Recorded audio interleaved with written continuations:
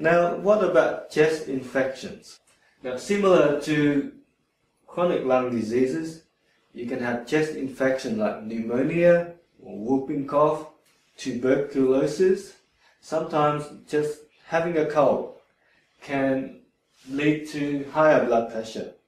So when you have chest infection, the lung is not working as efficiently as it should. So that means there will be less oxygen going into your bloodstream.